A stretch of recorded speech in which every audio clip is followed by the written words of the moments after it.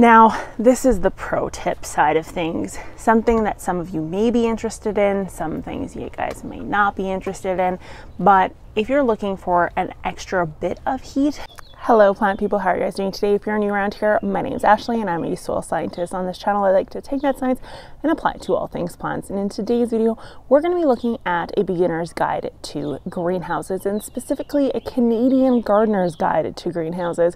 So most of you guys do know that I am in a zone 3 in Canada, or a USDA zone 4. So we're cold here, and greenhouses are controversial as to whether or not you would want to use them, mostly because we have a short growing season, and that frost-free date and those cold nights like to just beat up right to the last minute. So I'm going to give you a bit of a guide on how to start a greenhouse earlier in the year, and kind of what to do when it's the daytime versus nighttime, whether or not you should run a heater, a fan, all that stuff. And this is what I've been doing for years now. It works brilliantly, and I do recommend getting your greenhouse, mostly because they're inexpensive and they make a big difference. Honestly, they do make a big difference. And this is a sneak peek about the video I will be filming afterwards that you guys will also be seeing, and I'm going to be going through all the different types of soil types you can get at a Walmart or a grocery store, wherever it may be, and exactly what each one of those are used for. I have to apologize, the puppies are outside with me, so if you hear barking and craziness, it's these Looney Tunes going wild. So let's go walk over to the greenhouse and I'll show you guys exactly what I do over in mine. So this is a new greenhouse. I actually had one that was much smaller than this. So this is a Magidome setup, and I'll show you kind of what is going on inside. This is really nice, especially right now with the lumber prices. This style greenhouse is ideal. So what makes the Magidome so inexpensive and useful right now, especially with the lumber prices, is this connector, and that's what makes it so unique. I'll put a link down below if you want to grab your connectors, but essentially all this is 1x2 boards that are placed into the connectors and screwed down, and it makes a giant dome, which is very cool. 1x2s are very inexpensive, so I'll leave a link down below for these if you want to grab them. And it is made by a Canadian company. The gentleman who makes them actually is from BC, born and raised in Saskatchewan, good old Ukrainian boy, and yeah, he sent these over and I'm in love. I like this. It's a nice sturdy structure, and it's got huge ceilings where I fully intend to hang my hanging basket. So enough about the structure. Let's get into the details as to whether or not I leave the door open, if I leave it closed, fans, all that fun jazz. So what I like to do at night is I will water. Because you're in a cold climate, that moisture is going to help take the edge off if your heater ever quit or it ended up getting super duper cold outside.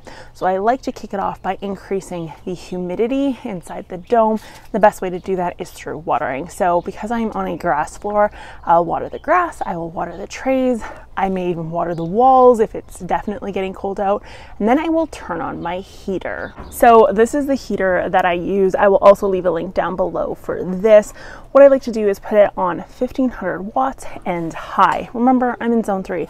You may not need to go that warm. I will turn it down as the season gets a little bit hotter outside at night, but right now we're getting down to around -5, -10, depending on the night outdoors. So I do need to keep it relatively high.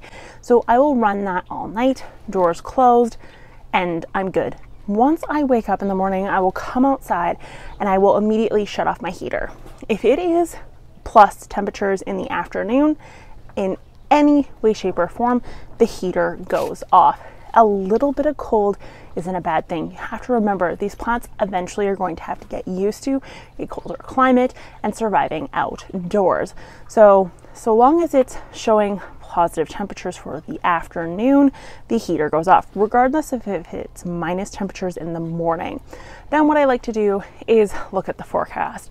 If I'm showing a positive temperature that is below 10 degrees Celsius, or this is the Fahrenheit, then I will leave my door shut. So this door I will leave completely closed, I don't want to lock myself in, but I will leave it closed with the heater off, no fans, nothing fancy like that. That will be enough to solarize and keep the heat inside of this little hut and essentially keep my plants happy.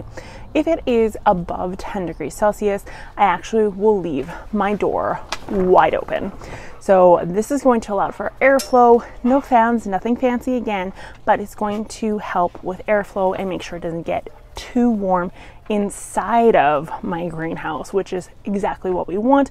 We want to prevent bolting, and this is the best way to do it. Now, there are times at night where it's going to get very, very cold. If that happens, I may throw a comforter blanket over top of my greenhouse, but honestly, you guys, greenhouses make a huge difference. Ever since I've moved my plants out here, out from underneath the grow lights, I've noticed pretty rapid growth. So there are some great benefits to using a greenhouse setup.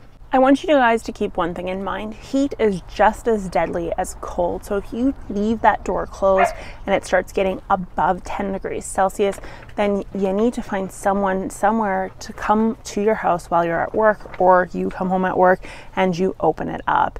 Very important, you will come home to very, very sick plants if you do not do so. Now, this is the pro tip side of things, something that some of you may be interested in, some things you guys may not be interested in, but if you're looking for an extra bit of heat, you can actually add heat sinks.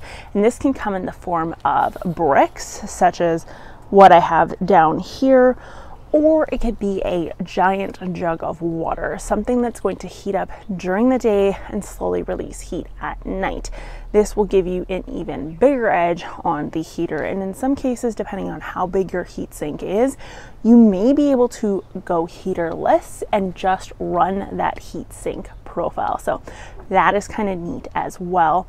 And the final pro tip here is if you have melons, watermelon, cantaloupes, honeydews, or peppers, tomatoes that you want to grow and you want to flower sooner in the year or have a longer season, then consider potting them in containers and actually putting them inside of a greenhouse.